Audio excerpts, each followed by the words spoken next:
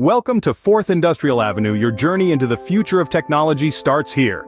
Today we delve into the intriguing world of privacy coins and central bank digital currencies, or CBDCs.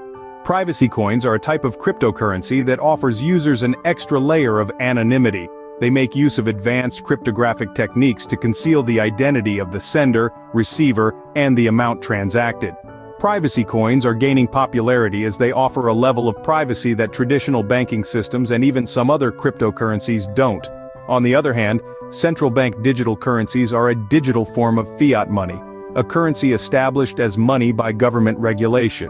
CBDCs are issued and regulated by the central banks, and they represent a claim against the central bank, just like physical money. Both privacy coins and CBDCs are reshaping our understanding of financial transactions and how we value privacy in the digital age. As we navigate this new world, it's essential to understand the nuances between privacy coins and CBDCs. First, let's delve into the world of privacy coins. What sets them apart? Privacy coins are a unique breed of digital currency, designed explicitly to provide users with a greater level of privacy and anonymity.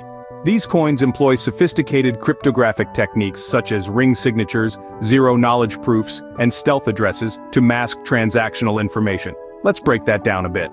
Ring signatures allow a user to sign a transaction with several possible signers, making it difficult to pinpoint the exact origin.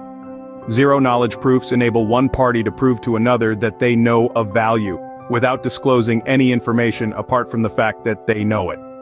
Stealth addresses, on the other hand, are one-time addresses that are created for each transaction, concealing the recipient's address. With their strong focus on privacy and anonymity, privacy coins certainly bring a unique offering to the digital currency space. But how do they stack up against CBDCs? Now let's shift our focus to central bank digital currencies. How do they approach privacy? Central bank digital currencies, or CBDCs, are a new breed of financial instrument, and they come with their own unique set of privacy features. Being regulated by central banks, they are bound by the laws and regulations that govern traditional financial systems. Unlike privacy coins, CBDC transactions may not be completely anonymous. In fact, they could potentially be traced back to the individual users by the central bank under certain conditions.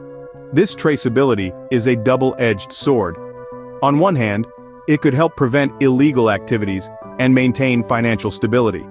On the other hand, it could also lead to concerns about individual privacy and financial freedom. For instance, if a government were to misuse this power, it could potentially lead to surveillance and control over individual financial activities. While CBDCs offer the promise of a regulated digital currency, their approach to privacy is starkly different from privacy coins. So, privacy coins and CBDCs, two different approaches to digital currency and privacy. But what does this mean for you? Privacy coins such as Monero and Zcash offer complete anonymity.